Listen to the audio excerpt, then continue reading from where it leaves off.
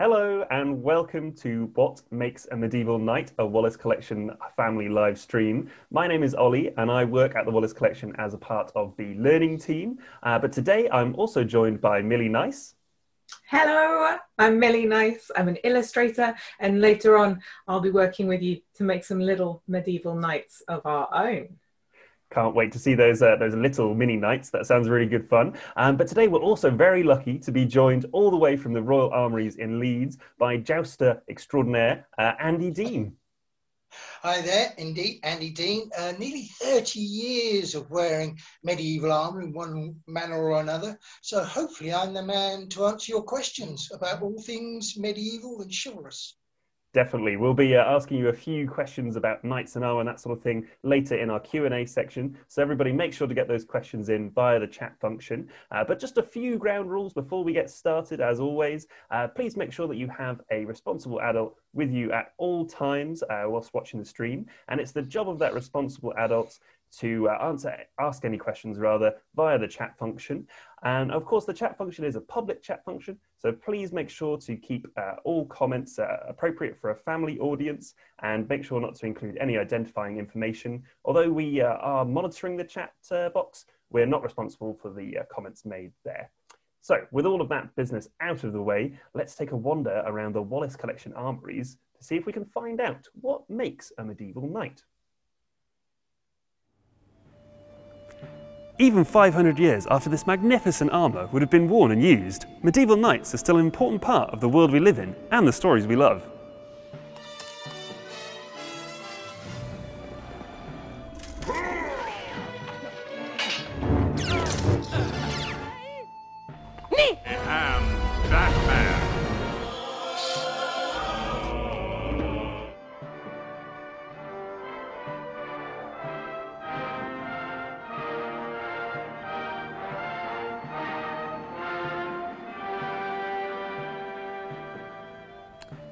But what was it like to live life in the saddle?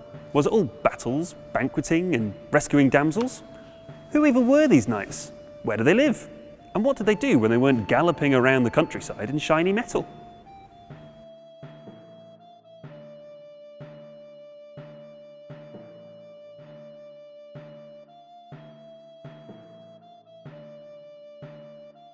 This isn't much of a surprise, as the armour itself is made in a particularly German style.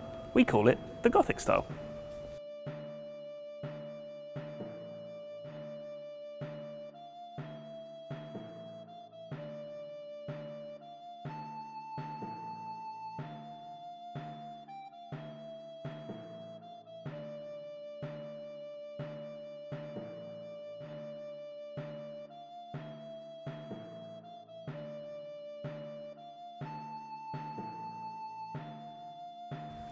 They're like 500-year-old Nikes. Looking good.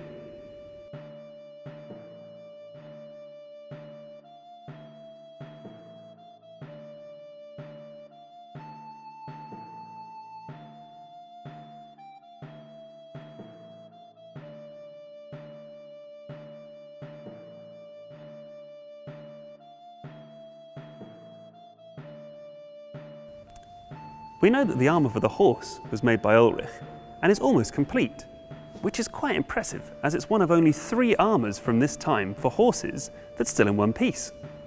Isn't that right?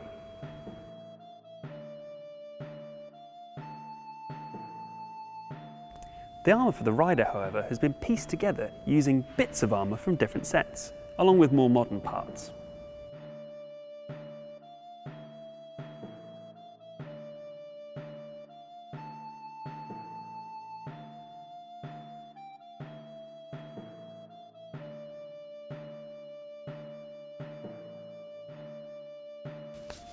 Who wants half an armour when you can have a whole one?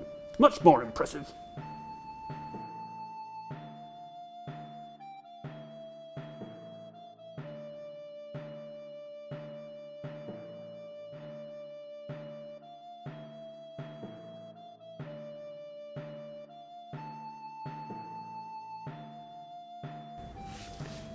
We don't actually know what state the armour was in when Pickett got hold of it.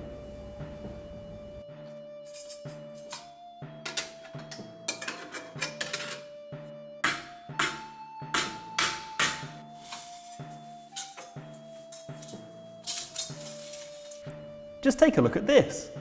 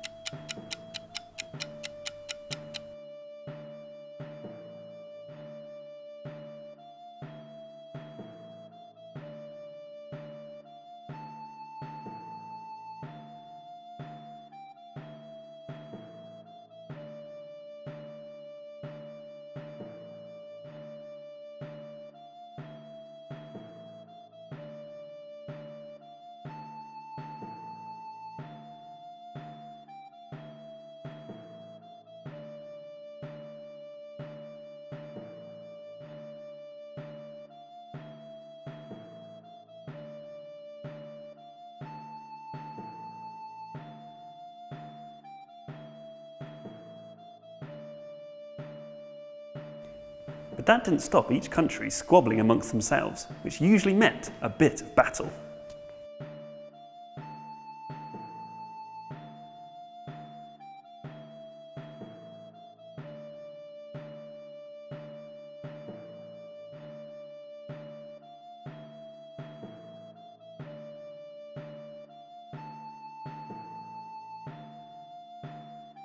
But what were the dangers of a late medieval battlefield? Well, let's find out.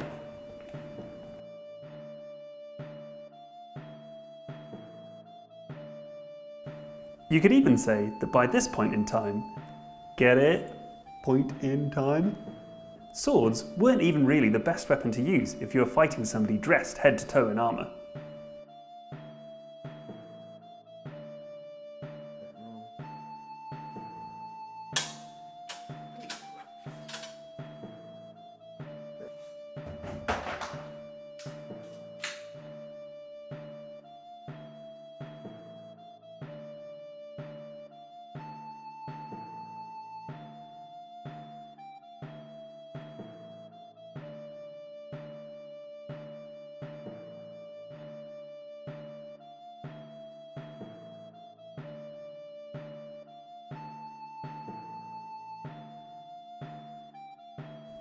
That's not why it's called a poleaxe though.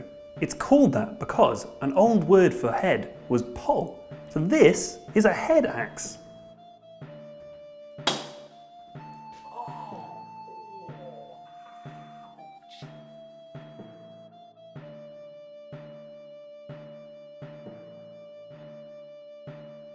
On horseback, which is where a knight really likes to be, the lance was the weapon of choice.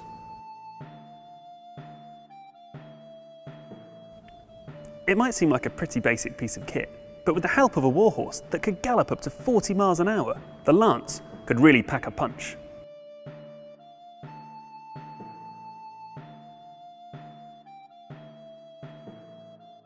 Armour wasn't just made to stop you from being chopped into pieces, it was also a great way to tell everyone that not only were you very rich, but an important person too.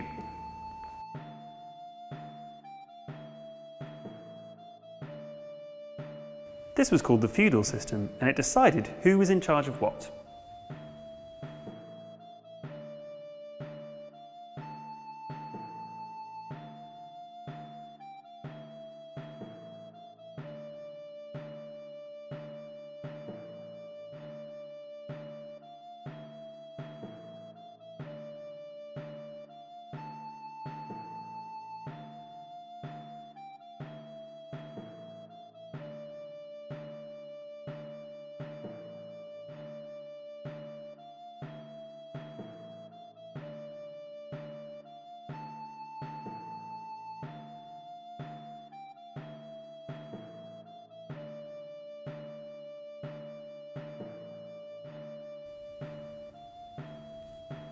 That doesn't mean they always wore their armour though.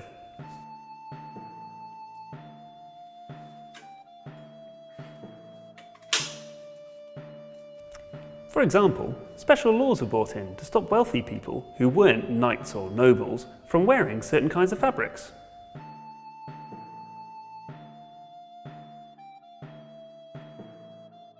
However, by the end of the 1400s and the beginning of the 1500s, certain people who weren't knights or nobles were really starting to bend some of these rules.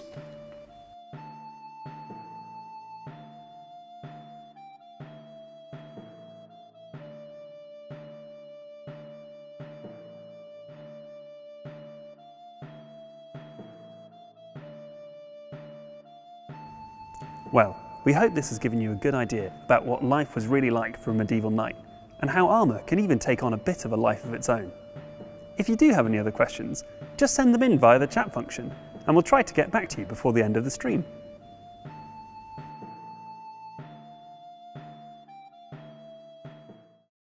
Well, welcome back everybody to What Makes a Medieval Knight, a Wallace Collection family live stream. We hope that you enjoyed our little trip around the galleries there to look at some of our favourite armours. I'm of course joined again by Andy Deane, jouster, who will be answering some of our questions a little later on today. But before we get started with that, Millie Nice, great to have you back. I believe you've got some knight-based crafts for us this afternoon, or this morning rather. Do, yeah. That was great fun. I hope your head's okay, Ollie. Just about, yeah. That poleaxe did a real number, even with a helmet. It's yeah, quite a piece, that one. But I survived just about, I think. Good. So today I thought we should make some armour of our own. I was really inspired by those little knights, so I'm going to show you my desk. And we're going to take a look at how to do it. Now, I especially like this one here. Ollie, you spent a lot of time with this guy. I spent a lot of time with this guy too, and I thought he was just fantastic. He's on his horse, he's looking good, and I really liked these decorations. Definitely. These sort of zigzags he has. I thought we could have a go making our own. Now, this kind of decoration, am I right in calling it embossing?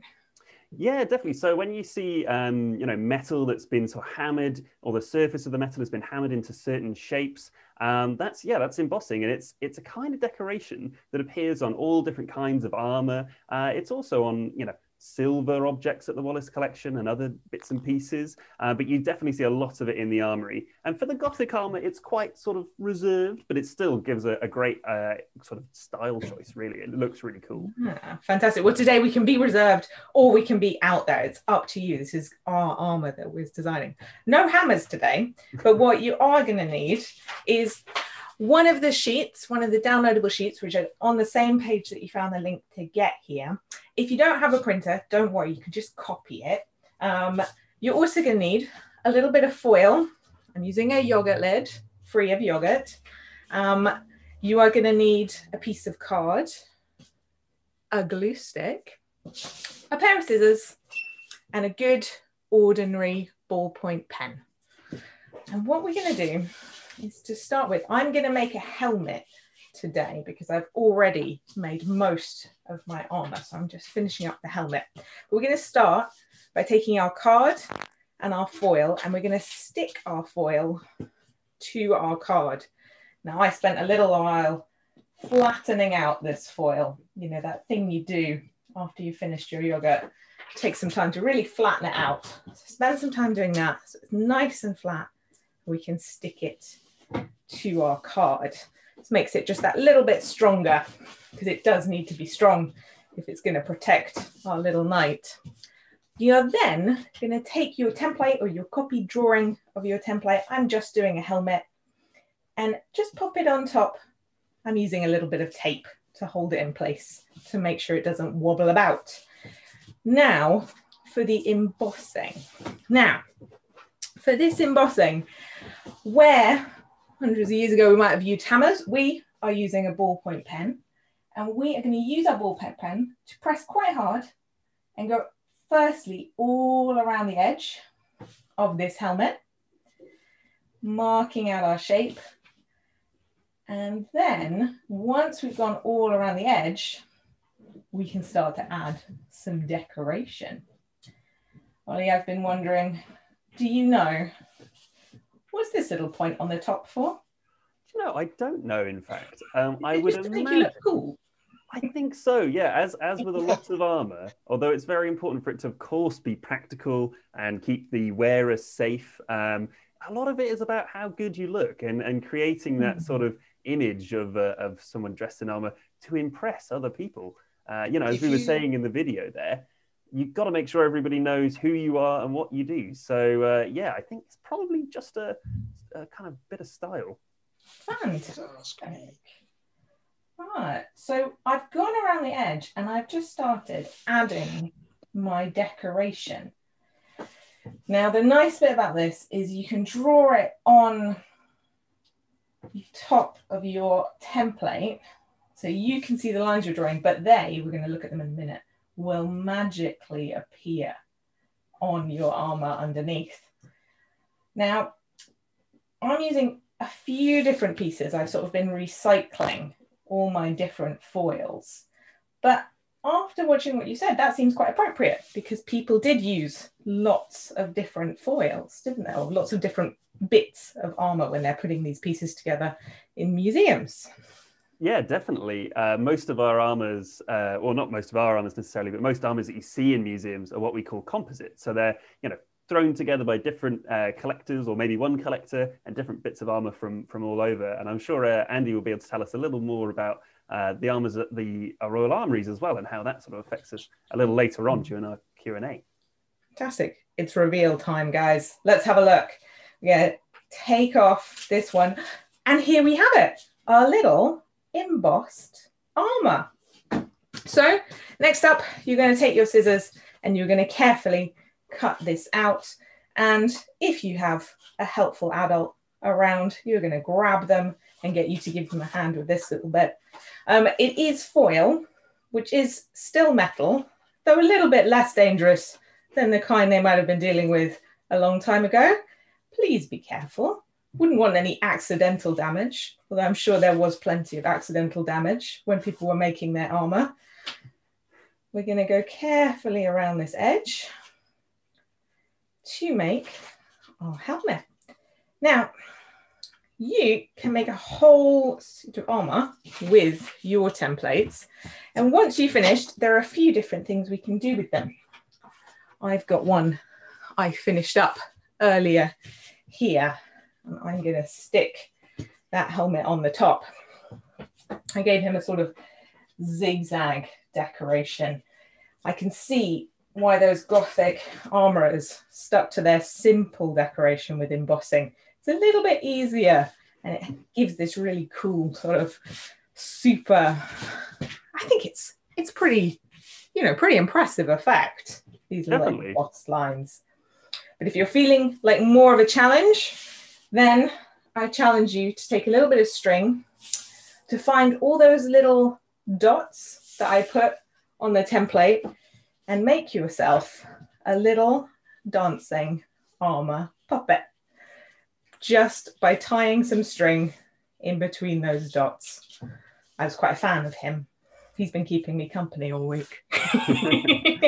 Definitely a great companion for lockdown, and a great little Gothic armour there as well. That's fantastic. Well, I hope everyone has a bit of fun making those along at home.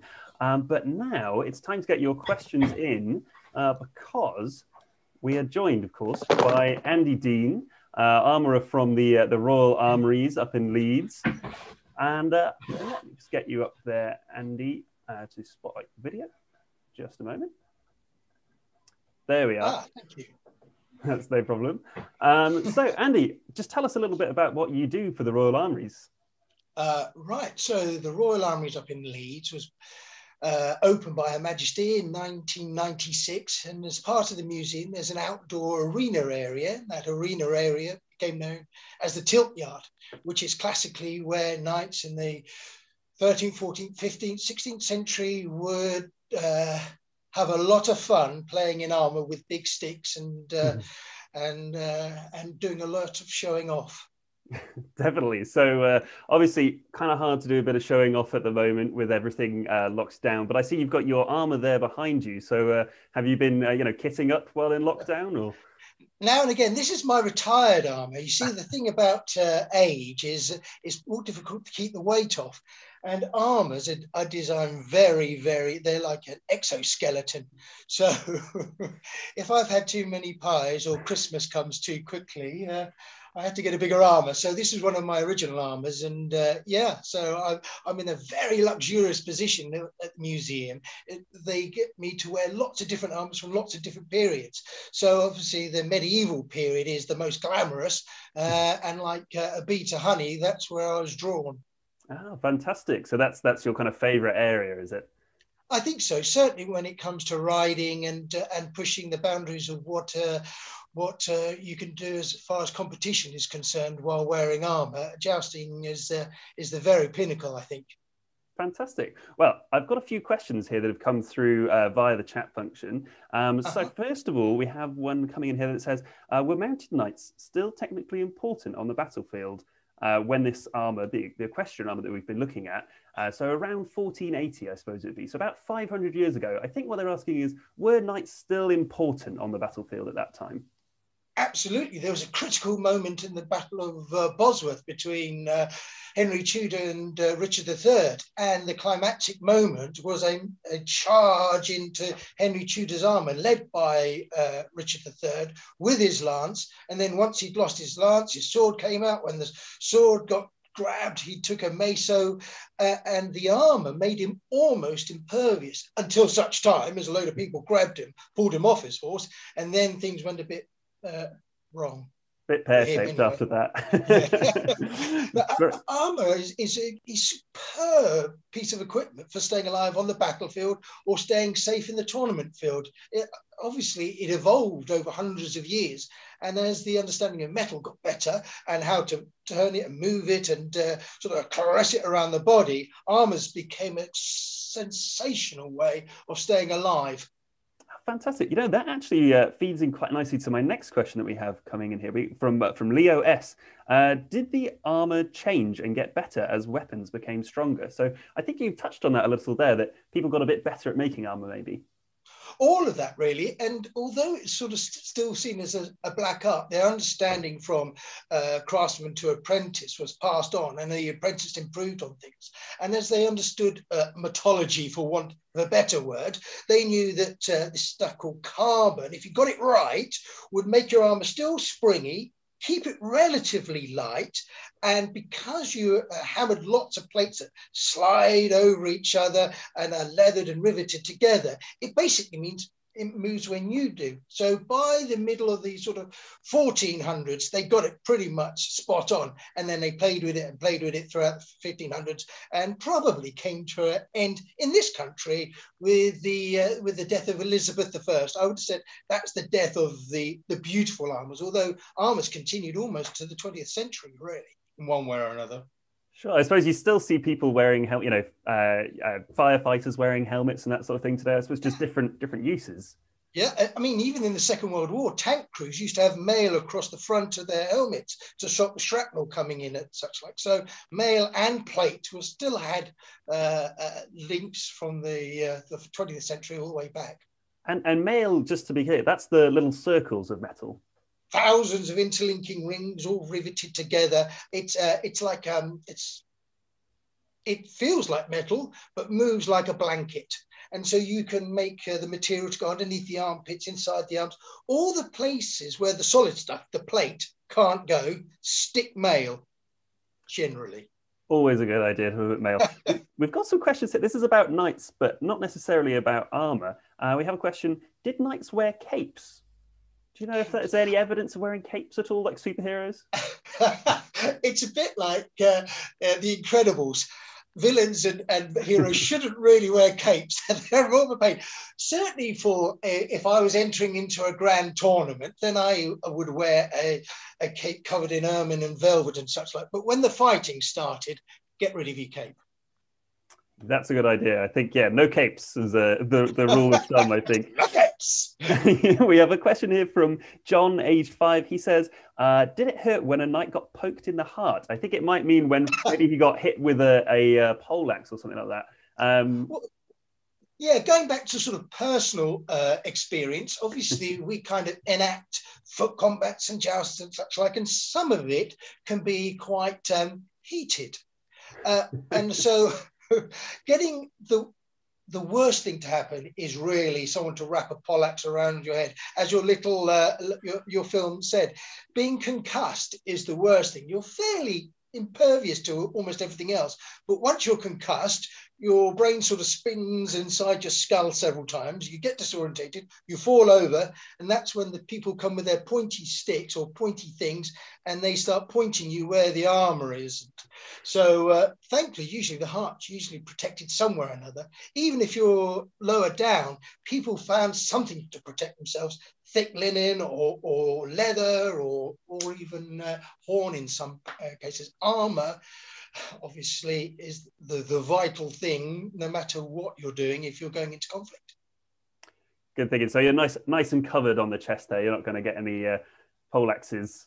Yeah, exactly. The most important thing is the computer. So get yourself a helmet and the engine. So get you something to protect the body. These bits you could probably sort of live without for a bit, but this you can't, and this you can't. So that was top of your thoughts when choosing armour.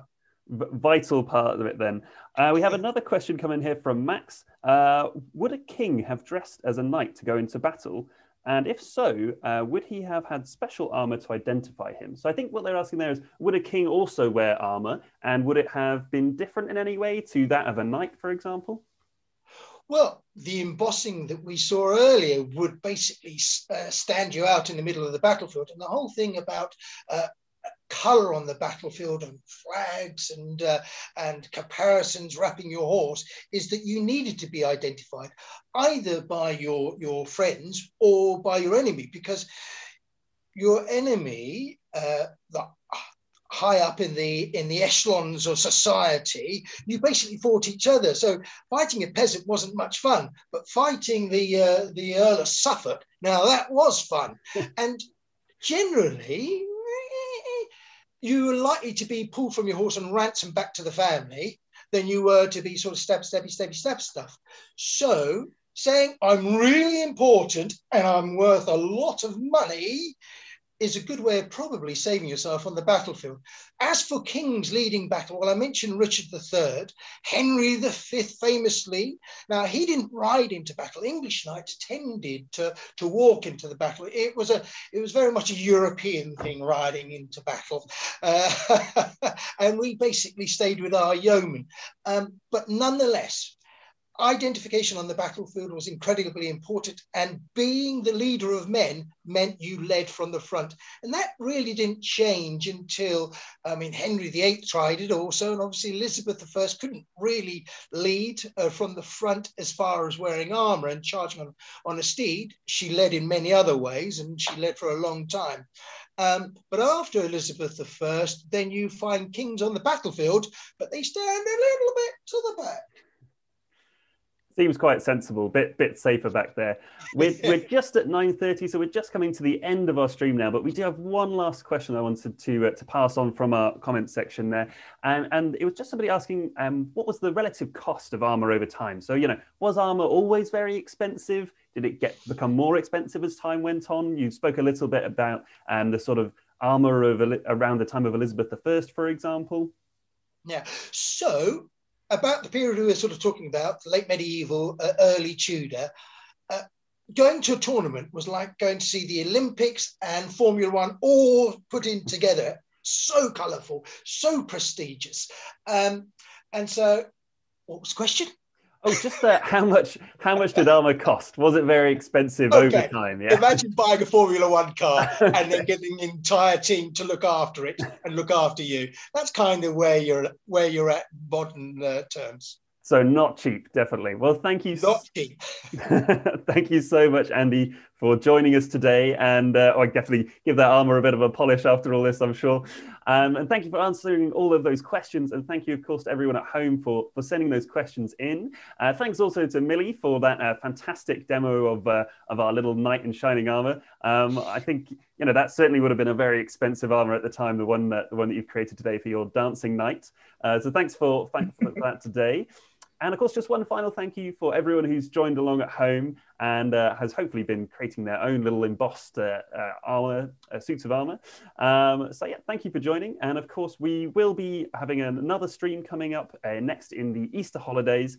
So keep an eye out on our website and on our YouTube channel for the links to that. But in the meantime, stay safe, of course, and have a good half term, and see you soon. Bye. Bye. Bye.